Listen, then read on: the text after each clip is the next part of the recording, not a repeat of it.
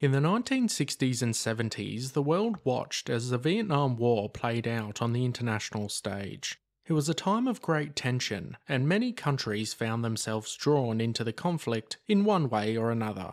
But two nations in particular played a unique and influential role during the war. China and the Soviet Union were two of the world's largest and most powerful communist nations. They saw the Vietnam War as a crucial part of the larger struggle between communism and capitalism. They each had their own reasons for getting involved, and this would have far-reaching effects on the outcome of the war. In today's video, we look at how China and the Soviet Union helped during the Vietnam War.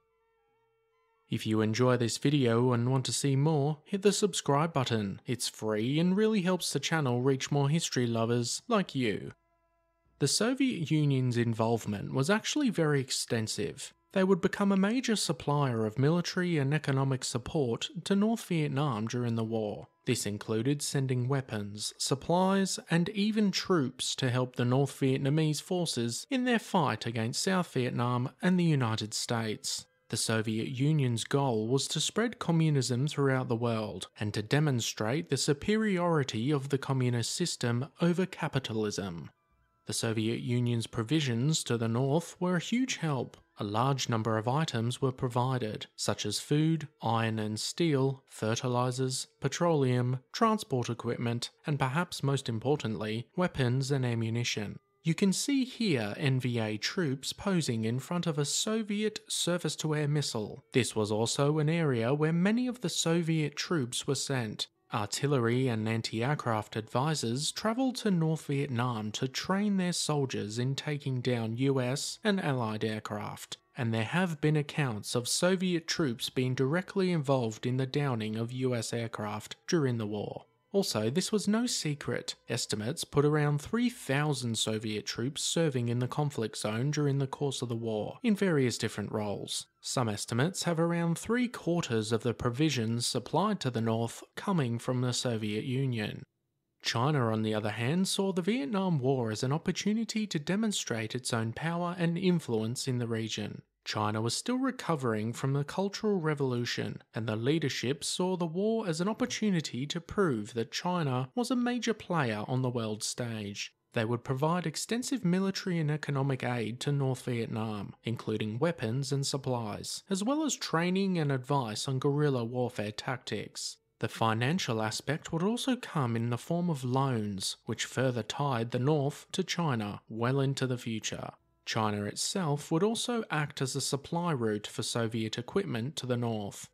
But perhaps the most underrated factor of China's involvement was the number of troops it sent. An estimated 320,000 Chinese men were sent to Vietnam to conduct various roles. Many of these were engineers who would help to repair roads, bridges, and build military installations and tunnels. Because they were working side by side with the NVA, Chinese soldiers were in the firing line many times, and around 1,000 are estimated to have been killed towards the end of the 1960s.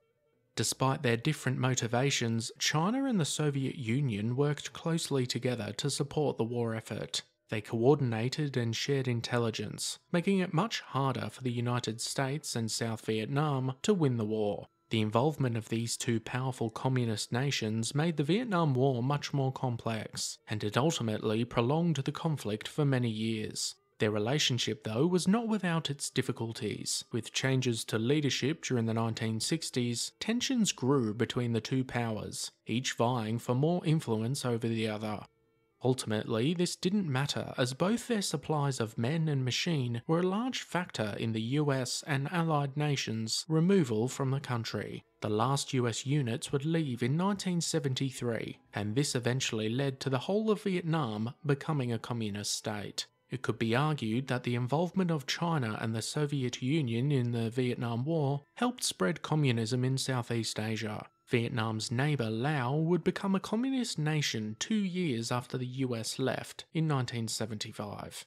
Today, the legacy of the Vietnam War continues to shape the region. China and the Soviet Union's involvement in the conflict demonstrated the power of two superpowers working together for the same goal. While the war itself was a tragedy, it also marked a turning point in the Cold War, as the communist world and the Western world faced off in battle for global dominance.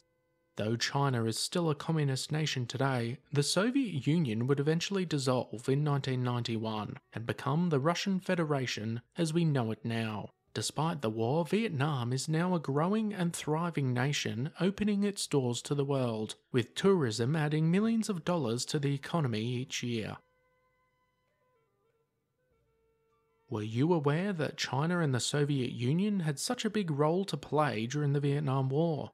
Do you think North Vietnam would have been defeated without this assistance? Let us know your thoughts in the comment section down below. As always guys, thanks for watching. Be sure to hit that subscribe button if you want to expand your knowledge and join the growing Premier History community.